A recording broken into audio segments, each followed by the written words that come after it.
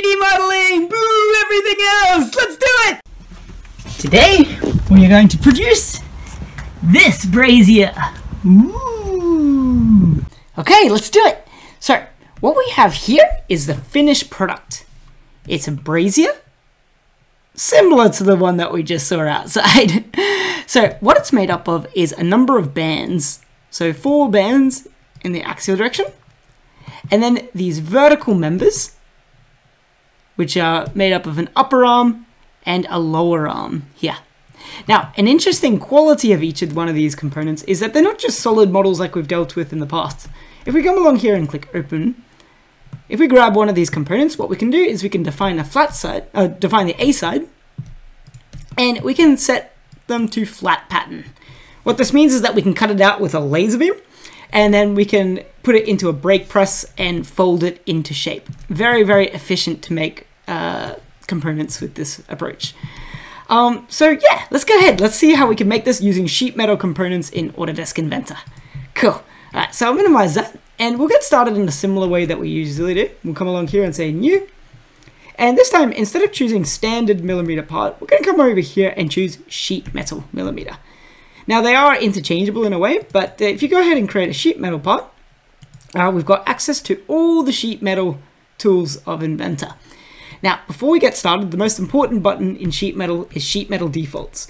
What this does is it allows us to set the material and also the thickness of the sheet metal. This affects how the whole thing unfolds and bends and what corner reliefs that we are using. It's a rich tapestry, you'll see. So we'll come along here and unclick thickness from rule. And for thickness, we'll choose 1.5 mil. And for the material, we'll come along and we'll choose steel, mild. Looking good. Okay, so the first thing that we're going to do is create this top band here. And we'll quickly observe what it involves. We've got a band, it's got 16 holes patterned around. It's also got this gap, which will allow it to unfold.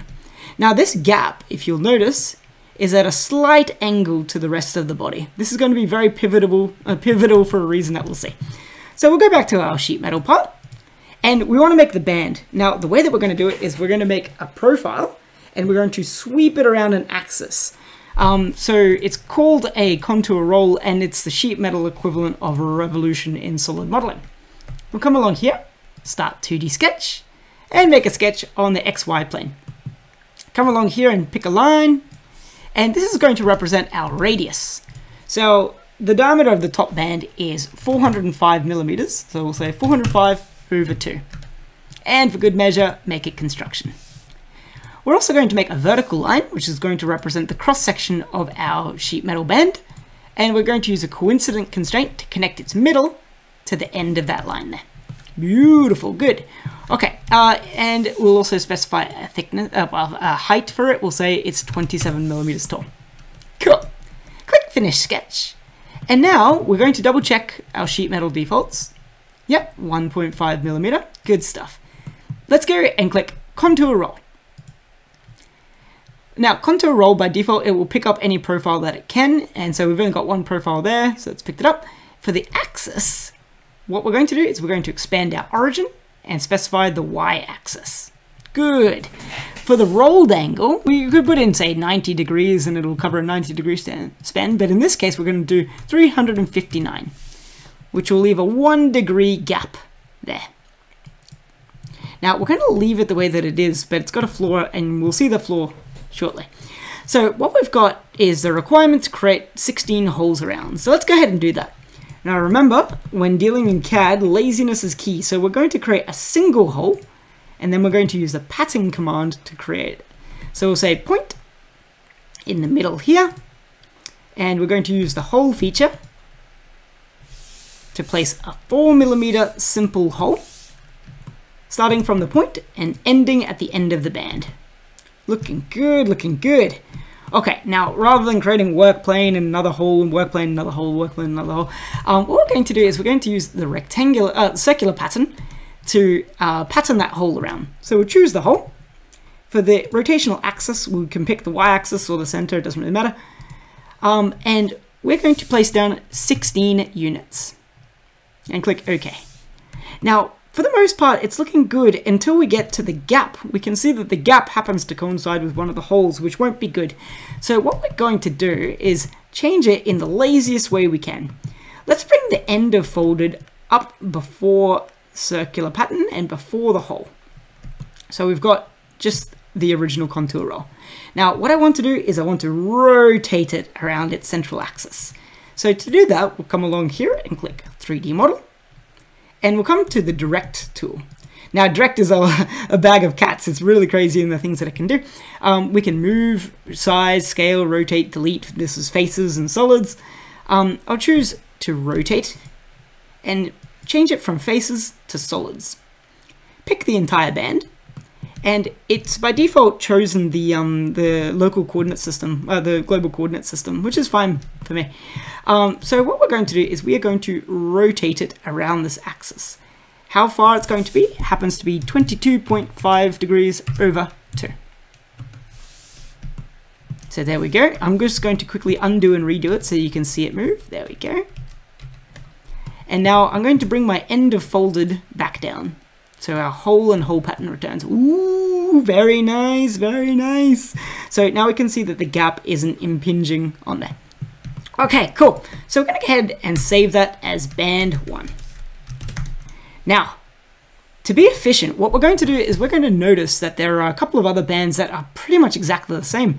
We've got this upper band here, we've got a middle band here, a lower band here, and then the foot band at the bottom.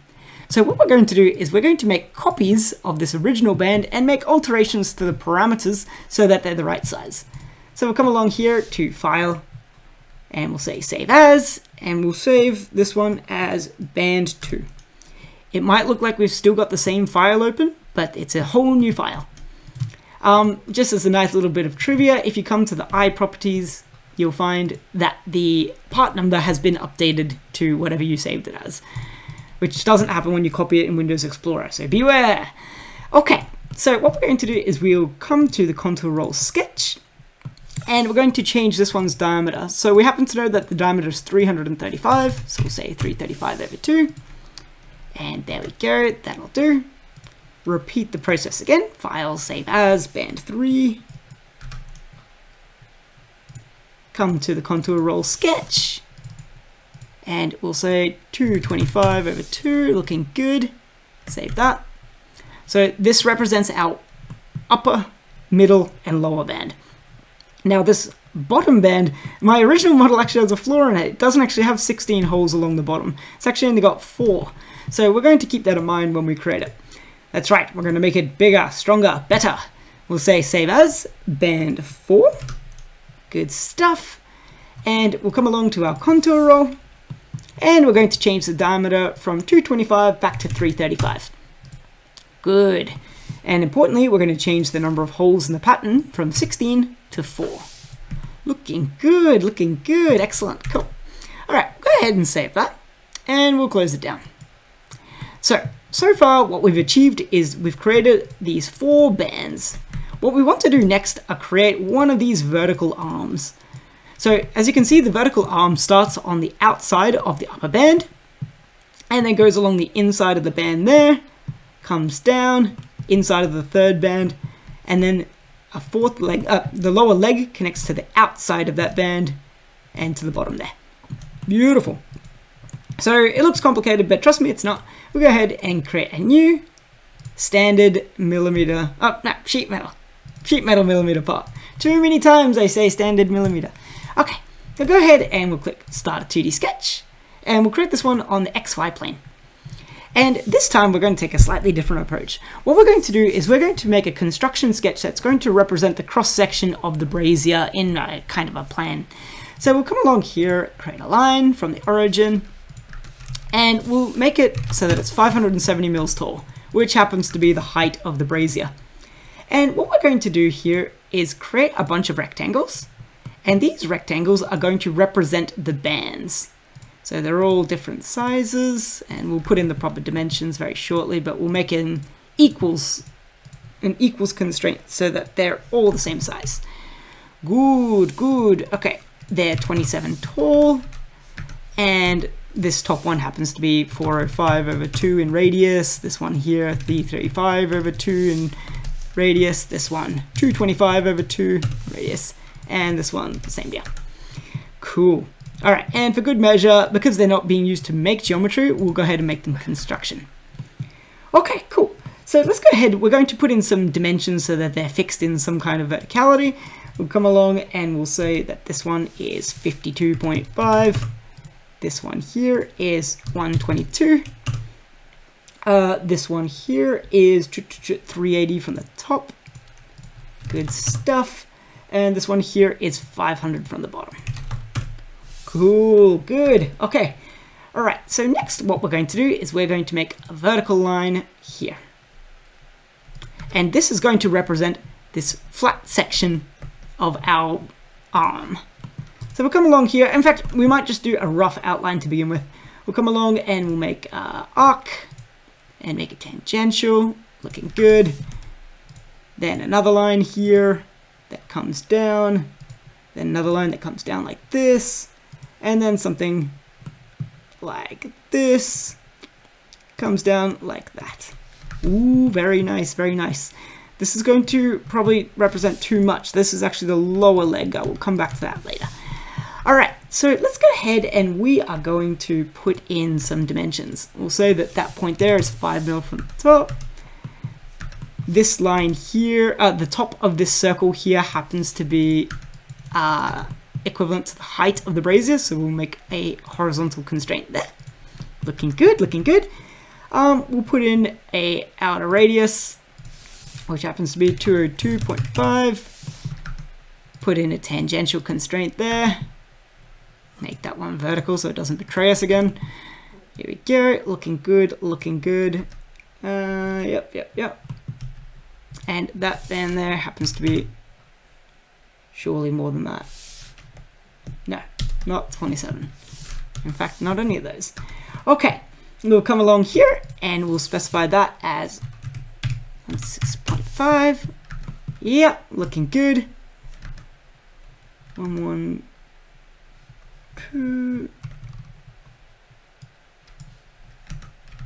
This line here happens to be 111.5. And here we go.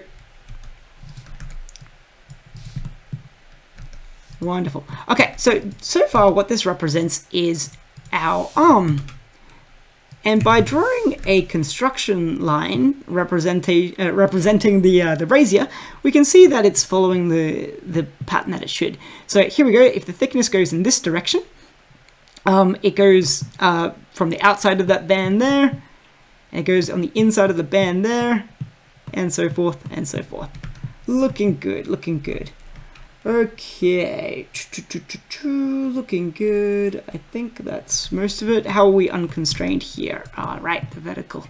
We'll go ahead and we'll say that that's 68 millimeters from there. Cool. Okay, so this is going to represent our arm. We'll come along here and we'll come to sheet metal defaults as before, and use the thickness from rule, untick, change the thickness to 1.5, and the material to steel, mild.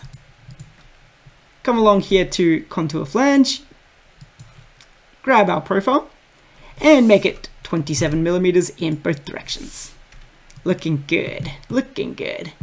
Okay, now one of the advantages of having a sketch that represents our overall brazier is we can make it visible again and use it to guide the placement of holes. So we'll come along here, create a sketch on the front, and we're going to use our project geometry to grab, oops, not that guy, this guy here, the curve representing the profile of the band. And there we know that the hole is in the middle of the band, so we can place a point in the middle of that projection, and the hole should be in place. We'll repeat the process for the other holes. Come along here, create project geometry, choose the band, there we go, place a point in the middle, and repeat. Here we go, 2D. Come along here, project in the middle, 2D. There we go, lovely, cool. All right, so I'll hide that sketch for clarity. And here we're going to use the hole feature to make 4mm holes through each one of these bits. So we'll choose that point there, and then this rear surface here. Hit the plus, and choose the next point, and this rear surface here, and then the plus, and then this last point here, and this rear surface here. Looking good, looking good. There's only one flaw with it. These sharp edges at the bottom are a bit of a health hazard, so what we're going to do is round them off, take the edge off if you will, come to corner round, make it 2mm radius, and we'll pick our corners. 1, 2, 3, 4. Now it is too smooth and wobbly to be of any danger to anybody. Beautiful. Okay, we'll go ahead and we're going to call that arm 1. Good, good. Okay, so let's go ahead, we'll close that, and we're going to, well, I guess produce our own assembly now. So we'll go ahead and say new, standard millimeter assembly. Here, let's go ahead and we'll place down our first band. And I'm going to cheat. We're going to go ahead and say right click and say place grounded at origin. Wonderful. Okay, to be quick, I'm going to place down all the other bands collectively, and I'm going to use an axial constraint to make them all axially aligned with one another. But this isn't going to be the end of the story, because there's the direction that they're in matters, and I'll explain why shortly. So these bands, while they're all the same design in a way, their direction matters because their holes have to line up with the arm that's going through them. Now, there's a couple of ways that you could get them to line up. The laziest way would probably be to use a coincident constraint between these gap walls. But I'll show you another way that's interesting. So say that we've got our band at the top. It's grounded to the origin. If we expand them out, we can come along, find folded model, origin, and we can turn on the YZ origin plane. This is good. So what we can do then is find band 2, find its origin plane, and we don't need to, but we can make them visible, and then use our constraints with these planes. So we'll make that plane flush with that plane. Now I'll show you an even neater trick. You can do it even when they're invisible. So here I'll expand out band 3, come to origin, and then come along here and say constrain, flush constraint, YZ plane with YZ plane, and repeat it with band 4. YZ plane with YZ. Beautiful. So now they're all in the same direction. The gap is all in a line, and all their holes are aligned as well. Excellent. So we'll save that, and we'll call it Brazier. Okay. Next, we'll come along and we're going to place down our arm. So we'll say place arm 1. Beautiful. Okay, so what we want to do is we want to place this arm so that it's aligned to that front hole here. So to do that, we'll come along here and create an axial constraint using that hole there. Lovely, and we can change its direction. Now we just need to fix its angle and also make it tangential. So we'll come along here and we'll add in a tangential constraint between the inner face here and the outer face there. Lovely, good. Next, what we can do is fix its angle by making a directed angle constraint between that face there and this face here. Good, now it's fixed in place. All right, now we can already spot a flaw. I must have miscalculated when it came to the size of the bands or the position of this one. So what we're going to do is edit the profile so that this arm is sitting, is it on the inside or outside? It's on the inside of these bands. So we'll come along and we're going to open our arm 1 and edit the profile. Great. Okay, now we can see that this band here is 111.5. Let's go ahead and make it 110 and see how it goes. And for this one here, we can see we'll make it 165. Finish sketch. Imperceptible difference, but in reality, now there is a gap and they can actually overlap. Very good, very good. Oh, good. All right, so let's go ahead and we'll use axial constraints to line them up. Good, good, excellent. Lovely, good. Okay, so we've got our first arm. Now, I'm way too tired to go ahead and repeat it, you know, 15 more times. So what we're going to do is use a pattern. And that's right, it's a pattern at the feature level. No, at the assembly level. We're making pattern of a part. Wonderful. So we'll come along here and say pattern. And for the component, we'll choose the arm. And for the pattern, we'll choose circular. And using the red cursor, choose a circular reference. Now, we want to make 16 components, and you might notice that nothing changes. That's because the period is 90 degrees. We need to actually change that to 22.5 degrees, which is 16 into 360.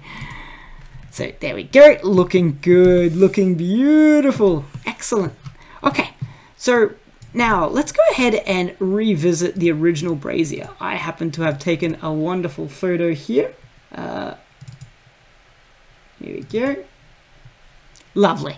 So we can see that these lower legs come down from the outside and then come down to the outside of this band here and finish off there. So we'll come along and we're going to make a duplicate of arm 1. So we'll say File, Save As, Arm 2. You might say, why are we making a duplicate? They're nothing alike. Well, we're going to piggyback on a lot of it. We can get rid of these corner rounds and these holes because they're going to blow up. Same with these sketches. But we'll come along here to sketch 1. Beautiful. And I'm going to grab all of this and make it construction because we're not going to make that again. But what we will make is something beautiful. We're going to go ahead and we're going to create a line that will come down vertically here, add an angle here, and like that. And we'll add in our constraints and dimensions very shortly. So there we go. Lovely. Good. Okay, so I'm going to make that bottom point horizontally in line with the origin. Excellent. And make it 202.5 degrees in diameter. And here we go. Now it's sitting on the outside of the band, so it should be in line, I believe. Yep, like that. And same deal here. Beautiful. Now here we'll go ahead and add in some constraints because fully constrained is good. Let's say that's 5 mil and that's we'll say that is 120 degrees. Good, good, good, good, good. Okay. All right, I think that's all we need. Hopefully, excellent. Okay, so we'll say finish, and it's picked up on that new contour. And as before, we'll turn on our master sketch and come along here and make sketch points representing our center points. So we'll project the band, and in the middle, place a point. And here we'll project a band, and oops, wrong plane again. We'll say finish sketch and make a new sketch on this plane here. And once again, we'll go ahead, project geometry, choose that, and place a center point there. Finish sketch. Good. Okay, come along here and we'll make a whole feature on that point going to that rear surface there. Hit the plus. Yes, yes, excellent. At that point there, rear surface. Good, good, good, good. All right, hide the sketch. And what we're going to do is we're going to add in just corner rounds so that no one cuts themselves on the edges of the feet. Beautiful. Okay, I think we're good. I think we're good. Go ahead, save that. And we're going to place down our 4 feet. So we'll come along here and we'll say arm 2, I should say. And this time we'll go ahead and we'll do an axial alignment with the front. There we go, lovely. And click apply. Excellent. And again, we will use our angular constraint to place, to make that parallel there. And here we go, we're going to use an axial constraint to place down the lower band. Now the moment of truth, did it actually work out in terms of size? Let's find out. We'll say tangential. We'll say make the arm tangential there.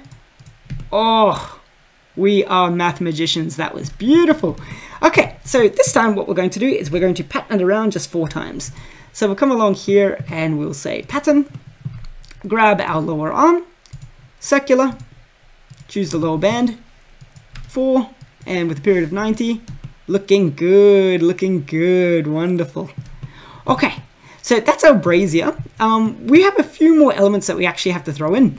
So in our reference model, what we've got here is an ash pan, and we've also got these circular round bars, which are just going to be the grill at the bottom. So we're going to see how to do that. The pan, easy as pie. Let's go ahead. We're going to quickly make a pan. We're going to just make a standard millimeter pan. Come along here, and this time we'll make a rectangular profile. So this is going to represent the lower legs. So we'll say for 202.5, that was the diameter. No, radius, I mean. Good. And we're going to make a pan that happens to fit this bill. Lovely. Now, I'm lazy. We're going to use an offset, unless it doesn't work. There we go. An offset. And we're going to make it like the rest of it, 1.5 millimeters. And we'll cap it off. And do this just as a regular revolve. I know. In fact, we might make it just a little bit nicer. We'll come along and we'll add in a fillet. So we'll come along at the sketch level. I don't usually like to add sketch level fillets, but here we go. Make a fillet there, 3 mil there. Lovely. And we'll come along here and revolve it around this central axis. Good. Okay, great. So we'll come along and change the material to mild steel. Yes, good. Okay, save. And we'll call it ash pan. And we're going to place it into our assembly. And to do that, all we'll need to do is add in some constraints.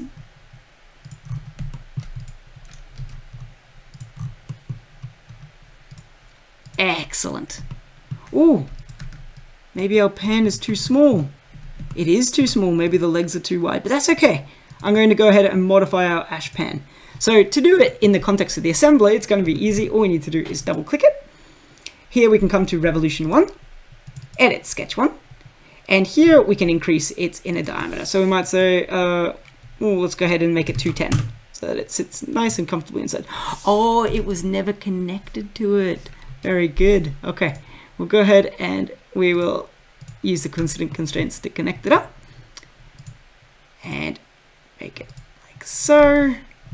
And we never actually specified a height. Oh, this is poor modeling, Go ahead and make it 4 millimeters, and that is vertically aligned with there. Looking much better, much better. Excellent. There's our ash pan, looking good. Okay, so let's go ahead and do the last bit, which are the grill bars here. Now, one interesting thing about these grill bars is that they're ready for welding, which means that they're not allowed to intersect that band at all. So how can we actually do that? There's a little bit of a trick to it. And remember, if you know how to be efficient, then it's probably a lazy way of doing it. So we'll come along and we'll measure the inside of this band here. And we'll say, okay, cool, that is 225 mil inside. Looking good. So let's go ahead. We're going to make a single part that's going to be used to create all of those bars. So we're going to draw a circle first, and what this circle is going to represent is our is the inner diameter of the band. Now, essentially, looking at it from the top view, what we've got are a bunch of rectangles. That's what the profile of a circular hollow section looks like from above. Now, we know that they're 6 mil, and what we want to do is we want to make it so that they happen to be equally spaced with one another, but also happen to fit within the circle. So I've done it this way for reasons that you will soon come to appreciate. I've drawn a rectangle, and on the inside, a solid line. So I'm going to go ahead and connect the middle there, and I'm going to connect the corner of this construction line to the edge of that circle.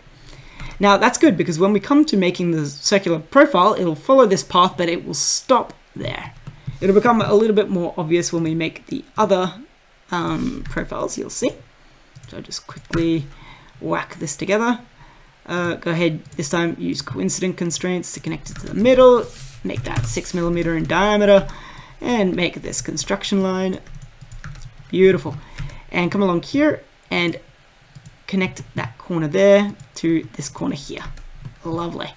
And one last time, again, super lazy, go ahead, draw a rectangle, bisect it with a line, make the rectangle construction, rectangle 6 mil wide, and here we can go add a coincident constraint between the corner point there and the edge.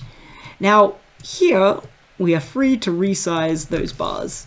Now I don't know exactly how wide they are to be. In fact, I think it's like 32. Why do I know this stuff? Here we go. 32 millimeters distance between them. 32. Okay, cool, lovely. All right, so what we're going to do is what we've drawn are the paths for sweeps that we're going to be using to make those circular hollow sections. So what we're going to do is here, come to plane and choose plane normal to curve at a point. Pick that central line, pick that point there, and now we can draw the cross section of the bar. So we'll say a 6 mil. And behold, we'll come along and say sweep, and using this line as the path. And that's okay, it's made the sketch invisible, but we'll just make it visible again. And repeat the process for the other ones. We'll come along here and we'll say normal to curve at a point. There we go. And again, normal to curve at a point. There we go. And draw the other profiles. 6 mil. And this time we're going to have to use a coincident constraint because we're not dealing with the origin anymore. That's okay. We'll project the geometry and use a coincident constraint with that circle there. Lovely. Cool. And repeat. Sweep. Line. Okay. And come along to this last one again. Project the geometry. Draw a profile. Oh yeah. Finish. And sweep. Excellent. Excellent. Okay, cool. So why do we do it this way? One, it's easy to keep it within the circle's limits. And two, we can just disable the features that we don't need for the various bars. So we'll come along, we'll change the material to mild steel, looking good. And we're going to come along and we're going to make one change before we do anything else. All right, so I'm going to make this, actually, no, we'll run into the problem first and then we'll come up with a solution. I'll show you. Okay, so we're going, no, because then we have to make multiple copies of it. Yeah, thinking ahead always pays off. All right, for reasons that will become very, very obvious, what we're going to do is we are going to make a plane that happens to be at a slight angle. So we'll come along here, plane around an edge. Here we go. And we're going to say, again, 22.5 over 2. And that plane is going to be very useful to us later down the track. You'll see. Okay, cool. So, looking good, looking good. All right, so what we're going to do is we are going to hide those planes. We're going to hide these sweeps. Well, we're going to suppress them so they're not going to be computed at all. So that is bar 1, grill bar 1. And then I'm going to suppress that one and unsuppress the next one. Save as. We'll call this grill bar 2. And we'll suppress that one and unsuppress sweep 3. File, save as. Grill bar 3. Cool. Okay. And for anyone asking, yeah, you could use a frame generator to do this. It's actually one of the approaches, but this is a cool way too. All right, so what we're going to do is we're going to go ahead and place down grill bar 1. Okay, now you'll find that because it's a cylinder, trying to constrain it up normally is actually going to be a real pain. So what we're going to do is use a trick. We're going to use the planes like we did earlier. So we're going to turn on the planes of band 3 and the planes of, here we go, yeah, of our bar. So here we'll come along and we'll make a flush constraint between the ground plane, so in this case it's the XZ plane of the bar, and the XZ plane of the beam. So that's the first step. Next, we're going to grab the origin axis. So we'll grab the y-axis and make it mated with the y-axis. And now you'll find that it can spin right round. And lastly, what we're going to do is that we'll find that if we come along and did as we did before and make a flash constraint between the YZ plane and the YZ plane here, it's going to actually impinge on these arms here, which isn't helpful. So this is where that new plane that we created is going to come in handy, work plane 4. We'll come along here and make a flash constraint between work plane 4 and the YZ plane. I believe it's the YZ plane. Yeah, the YZ plane of that bar. And you'll find that it's smack bang in the middle. Oh, gorgeous, wonderful, beautiful, excellent, good. Okay, so just so that it's not impinging on that gap, which is probably fine for a weld, we'll go ahead instead and use the XY plane with work plane 4. And we'll find, yep, beautiful, perfect. Okay, now, fast as lightning, we're going to do the other bars as well, using the same technique. That's right. Okay, so we'll minimize that, expand out the origin of grill bar 2, come along and make the ground planes flush with one another, and make the XY plane flush with work plane 4. And the Y-axis mated with the Y-axis there. Oh, already in place. Beautiful. Again. Place, and we'll come along here, and we'll find bar 3, and repeat the process. Origin. Mate the origins together, the Y-axis, good. Come along and we'll choose the XY plane of the band and the plane 4 of the bar. Oh, such beauty, it brings me to tears, it's perfect. Okay, cool, we'll finish up the remaining bars. Then we'll come along here. Is there a lazier way of doing it? Maybe. Just copy and paste them. It'll create 2 new instances of it. And let's go ahead and expand out grill bar 2, the second instance. Sounds like a movie. Grill bar 2, the second instance. Make a flush constraint between the ground here. There probably is a lazy way of doing it. The fact that I'm doing it the slow way breaks my heart. We'll make the Y-axis there, and we'll come along here, and this time we're going to change it from make it a mate constraint rather than a flush constraint between plane 4 and the XY plane. Oh, lovely, great. The fact that you don't even have to click the graphical windows, very quick. Okay, you come along here and make a flush constraint between the XZ planes, good. Mate the Y-axes, yep, and finally make a mate constraint between work plane 4 and the XY plane here. Oh, and we're done. It's a thing of great beauty, friends. I'm going to go ahead and save that before you, and I'll show you very quickly. We come along here to the bill of materials. Here we've got a parts only bill of materials showing the quantity of each of the components that you're going to need. Oh, beautiful. Okay. I hope you had a lot of fun. I hope you learned something useful during this time. I really appreciate you watching these videos, and making them was a lot of fun. So I'll see you next video. Have a great week and see you next time. Bye.